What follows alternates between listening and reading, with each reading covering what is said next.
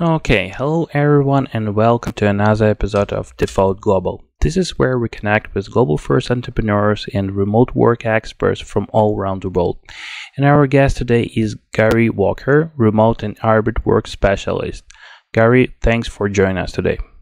Thanks so much for inviting me along, Pete. Thanks. Absolutely. Gary, you have worked with big names like Microsoft, like Electronic Arts, helping them in adopting remote and hybrid work practices, right? So with that, we would love to hear more about your background. Could you please introduce yourself and tell us a bit about your journey in the remote work field? Yeah, sure. I'd be happy to. So my name's Gary Walker. I work as a consultant about 22 North. My kind of remote journey started back in 2006, which was a long time ago, where I'd kind of started my own company to build out web content. I used to do dev work and design work. So back then, I couldn't afford an office when I was starting my own business, and I thought, well, I'll do it from home. We'll do it remotely.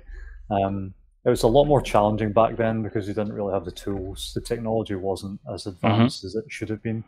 So I quickly realized that wasn't going to be sustainable. Therefore, I decided to go back into work permanently in an organization.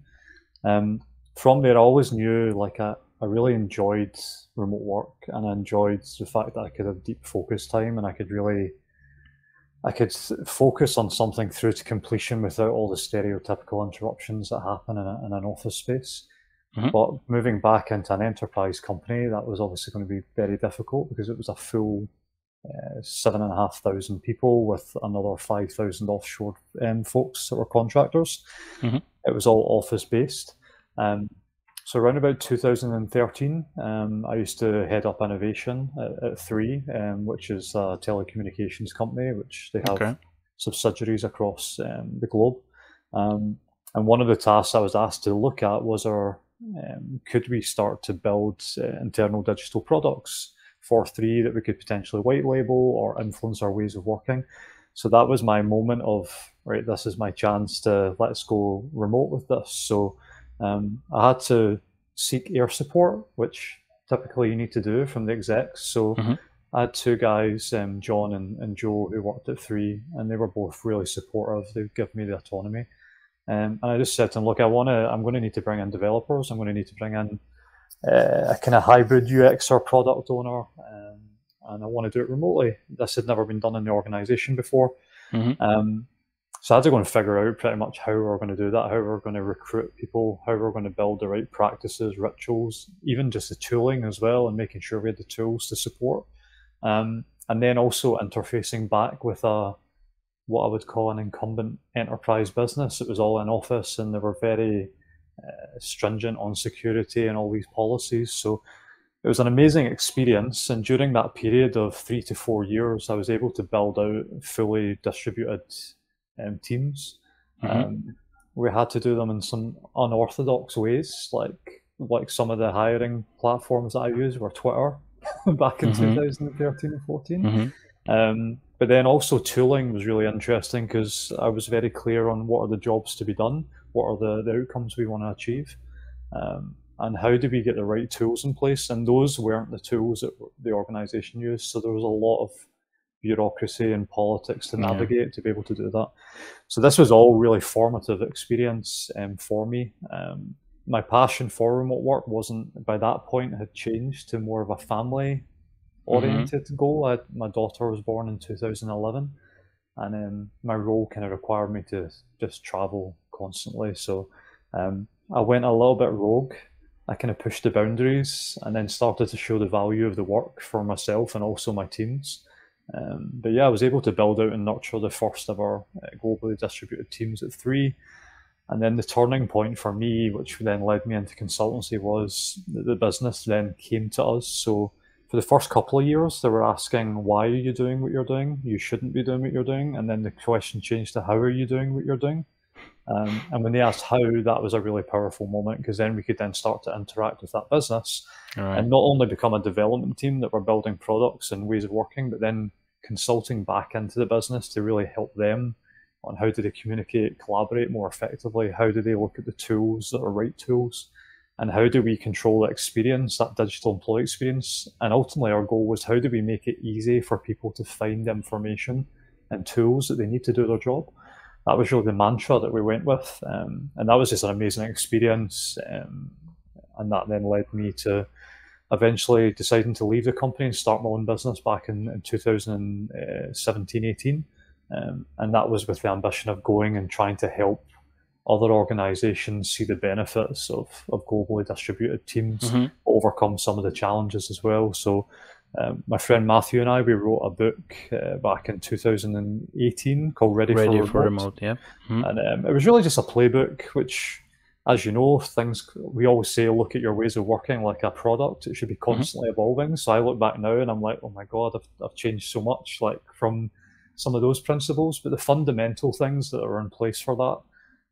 And then pre-pandemic, it was really challenging trying to be a consultant, and still the type of work I wanted to do wasn't just providing guidance for people. It was actually, for want of a better word, getting my hands dirty. So actually doing the playbooks, the guidance, the adoption, because I think that's really important, not to just be theory based, but also actually constantly be evolving the way that you are working and learning those practices. So pre-pandemic, it was very challenging because you really needed enlightened leaders, and it was mostly startups that were looking at that lens. And then post-pandemic, it's changed to where we are now, which is a lot of large enterprise companies are kind of throwing tools and technology at the problem to try and get through that period. And now they're starting to see we need to build a sustainable way to work globally. So that's a whirlwind tour of the last kind of 17 or 16 years. So, yeah. Okay, sounds good. And talking about your book, Ready for Remote, right? So can you share briefly maybe some of the best practices and principles of building and nurturing remote teams that you discuss in your book, right? So particularly in the context maybe of global hiring and managing teams across various countries and time zones, maybe continents. Sure. So I think one of the constants that's never changed from 2014 when we were building these teams out to the book was the three fundamental principles that we spoke about in that book back then. Number one being trust, which is really no surprise to anyone who works remotely. Without trust, remote work doesn't work. So giving people and companies the ability to see what does that actually look like and what does that mean. So you've ultimately got to trust your people to do the work that they're going to do. You've got to trust your people and give them the autonomy to figure out the problems. But you, as a leader, also need to put in the right practices and processes to allow those people to be transparent with their work, so that they're not inviting questions about what they're doing. It's very clear to the team and to the company and organization of these are the outcomes and the goals that you're wanting to work towards, and here's the indicators that show the progress of that work. These types of things are very important. And I think the other element of trust that's not spoken about a lot is then making sure you have the right security protocols in place in terms of identity, security of your data, which can be challenging, but I think if you can get that right, it makes zero difference to whether someone's in an office or remote. So that's principle one. Principle two is clarity. And what we mean by clarity is just literally making sure your team is highly aligned and they have high autonomy. So it's very clear the outcomes that they're working towards, the tasks that they're working towards, but also they have the autonomy to go and figure out the problems. Because one of the things from a hiring perspective, like, I'm not a huge fan of Steve Jobs, but obviously there's that famous quote, you don't hire smart people and tell them what to do. But in that context, what we used to apply was smart people want to work on really difficult things. They want to solve problems. So you don't want to tell them how to solve that problem. You want to just give them the guidance of what we're working towards and then allow them to do that. I think that keeps them engaged a lot longer, because you're moving them into a space where they're constantly being challenged and they're constantly getting to solve problems. Whereas if you're just telling them, you might still give them high alignment, but you're telling them how to figure that out. You might only get a smaller duration or tenure from that person because they want to go and be challenged. So, and then the final one is, this is only one that's kind of changed the terminology. We used to call it transparency. I've kind of changed it to visibility now. And what I mean by that is just showing your work as a byproduct of your work. So that's not to be confused with having the green dot on and being visible online. It's more around the actual work that you're doing and making sure you're creating visibility and transparency of that work. So those are the three fundamental principles that haven't changed. And I think those are the ones that if you can build those out, then you will be on the right path to being successful with a remote organization. Yeah, and speaking about trust, you also discussed this in your book, right? And you discussed the importance of trust in a remote work environment. So how can entrepreneurs, executives establish and maintain trust within their globally distributed teams? How is it possible? Maybe there are some practical tips that you can give us. Yeah. So I think you need to assume trust. Like obviously with any relationship, trust is built over time, but you have to start from the position of trusting individuals to complete their work and do their work. Mm-hmm. Ultimately, when you're remote, as you know, like it's not about visibility that you're in the office. It's about productivity and output. There's no hiding place when it comes to remote. It exposes things a lot clearly. So by making sure you're highly aligning the work that you're doing and making sure people clearly understand the outcomes they're working towards, it's relatively simple. You're measuring them on output and productivity. Mm-hmm. If someone's not completed something, either one of two things have happened. You've not clearly aligned or outlined the outcome, or perhaps you just have the wrong person. And then the security aspect is something that should just give you that extra confidence, because obviously a lot of people then wonder about identity. Is this the person that they're saying they are? In terms of the codes, in terms of the security of the actual data as well. But these are all protocols and solutions that you can put in place just to give you that added layer of trust. But for me, it comes from, as a leader, I trust my people. I've gone through the process of hiring them, so I start from that position. I think it's relatively simple. If you don't do that, you're not going to be successful, and people are not going to want to work for the organization. So. Right.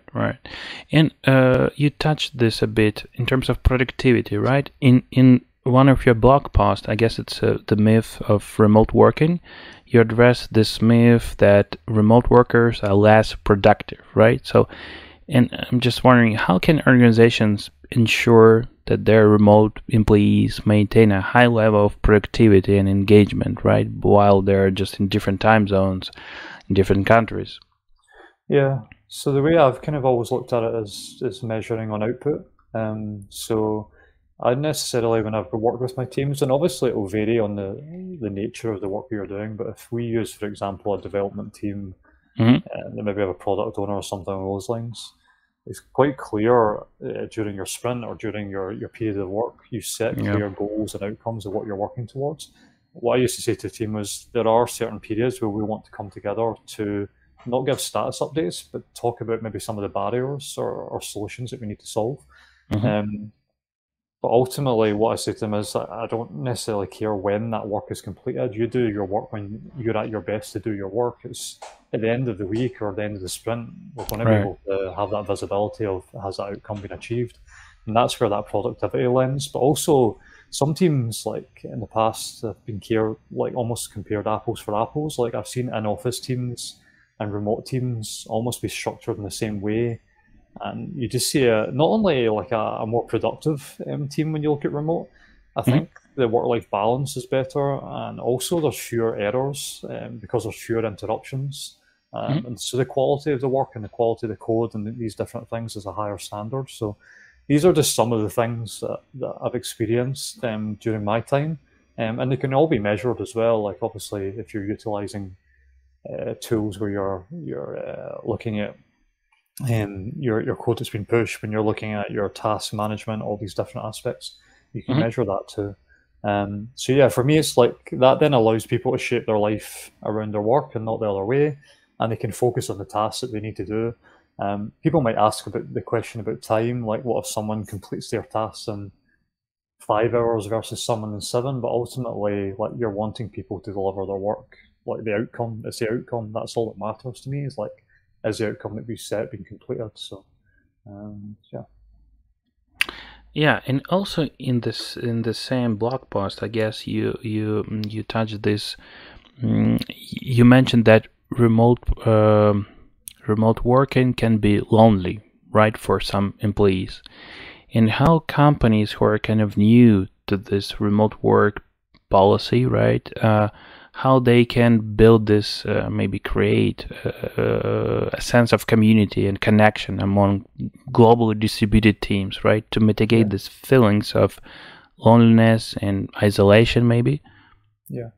And I think this is something that it's worth mentioning that during the pandemic, it really got amplified. I think a lot of people who hadn't experienced remote work kind of started to sense this is really not for me, not realizing it wasn't a true reflection of remote work because Right. everything was locked down. So that was a difficult education to give people that this isn't a true reflection of remote work. When you do have a true reflection, then you're not restricted in terms of where you want to go. And then the other aspect is one of my old colleagues, Megan, used to say, home is not a sanctuary for everyone. So that's a really important thing to consider too. When it comes to community, I think there's a couple of different things. There's the virtual aspect, and then there's the local communities and the in-person aspect as well. So I think one of the important things is invest in in-person where you can. Now, that's not always possible. It's going to be very dependent on your budget, your funds, but certainly what we've seen is when you have a globally distributed team, even if you can bring them together once a year, if that's possible, twice, the more frequently you can do that, the better. I wouldn't want to do it more than probably once a quarter, to be honest.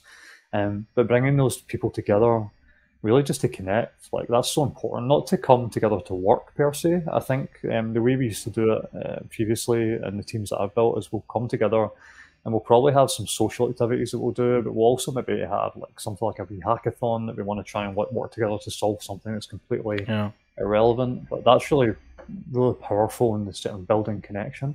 I think from a virtual perspective, making sure you've got the right channels in your collaboration or whatever platform you're using to facilitate your communication.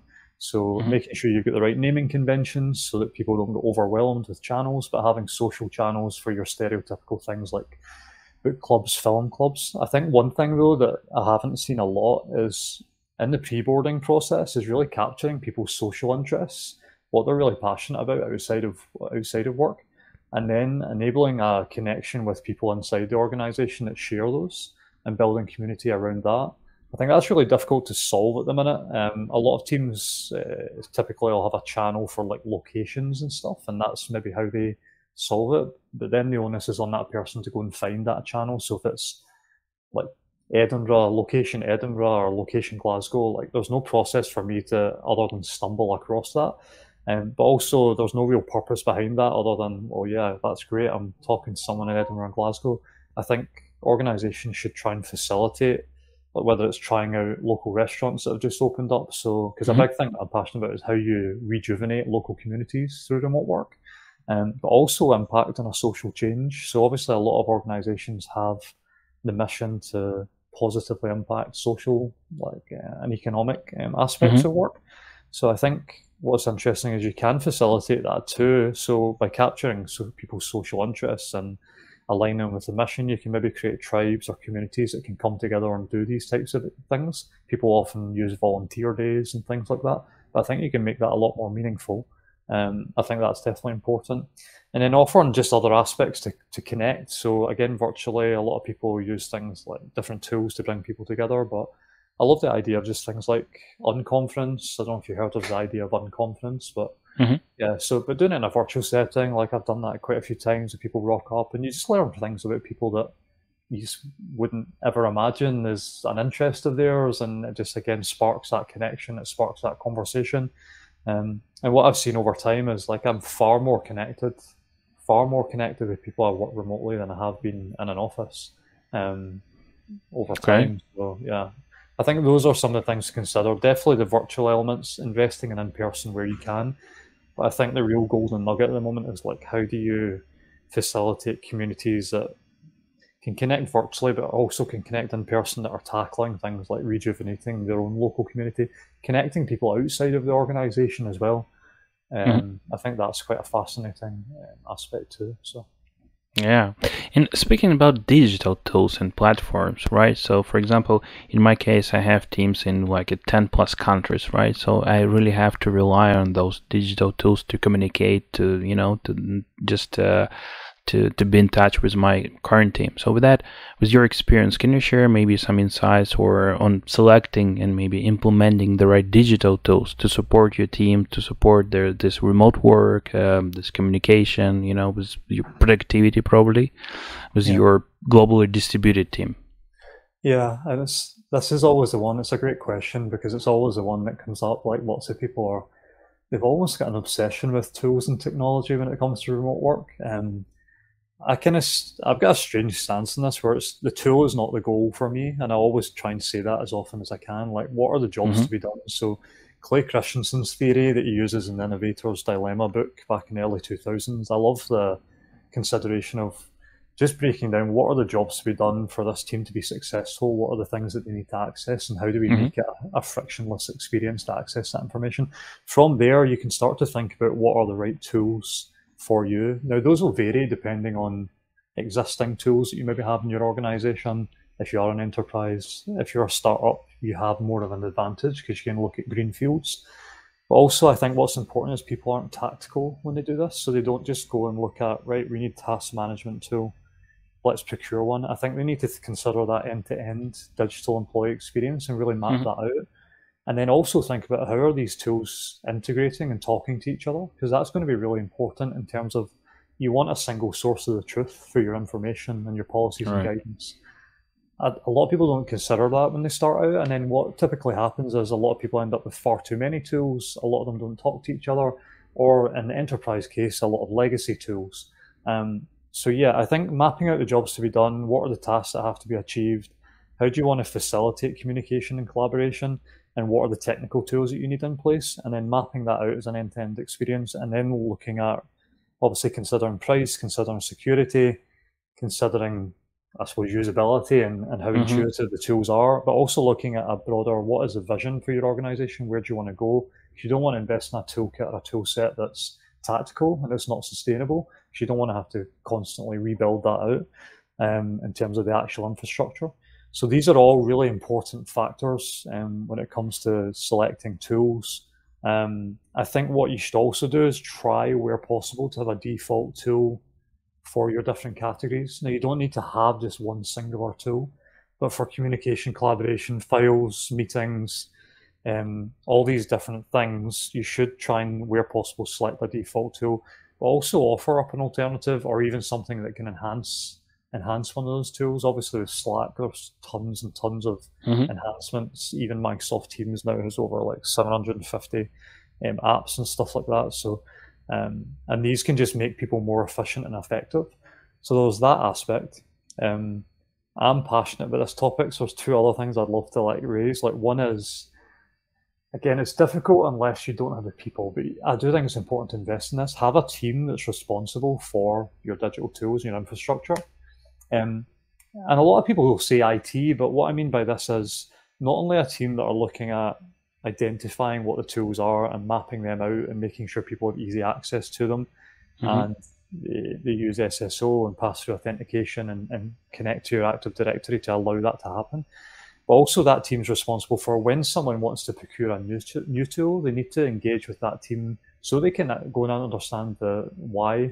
Like, so what are you trying to solve? What's the job to be done?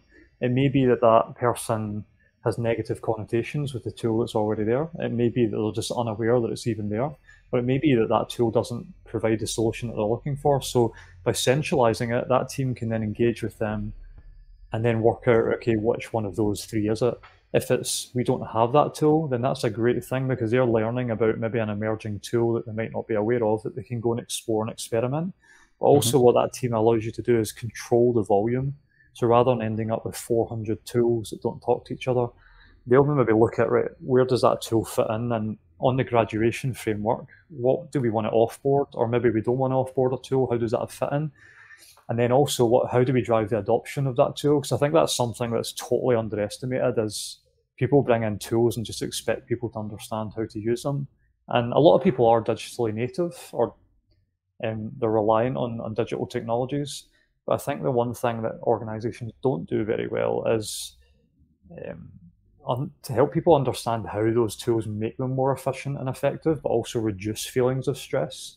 So any person I talk to in a company about Slack or Teams or the first thing they do is, oh my God, like it drives me insane. It's a conveyor belt of information. Now, one of two things hasn't happened. They've not structured it in the right way in terms of educating people on naming conventions, the protocols of when to at mention, when not to at mention. But more importantly, they've not educated people on just some of the tips and hints of how do I save for later? Where do I go to see what's relevant to me so I'm not having to consume everything? Like, how do I develop focus time in my calendars? These fundamental things that are really important. So it's a big topic. I think starting with identifying what are the things you're trying to achieve, what are the jobs to be done, is a great starting point, and then looking at the tools, but also considering that wider employee experience is really, really important. One of the platforms we built for 3 was we built a platform where people could get one source to go and get their news, their guidance, and their tools and systems, and it was all personalized to them. So if you worked in retail, or if you worked in digital, or if you worked in finance, you had a personalized experience of it. It would surface the tools that were relevant to you. It would surface information that's relevant to you and the news as well. But it gave that single source of truth. And we were able to index the search in a really powerful way that we could connect it to other legacy systems that were already there. So Oracle's, some LMS systems that are horrible. They've got a terrible user experience and people only go there for mandatory training. But if you can surface it through one location, you're making it a lot easier for people to find that information and therefore save them time. So yeah, it's a huge piece, the digital tools and infrastructure piece. Yeah. But it is solvable. Like, I've done it inside a large incumbent with like 12,500 people. So it is possible. In startups, you're at a massive advantage, aren't you? Because the greenfields aspect of it. So yeah.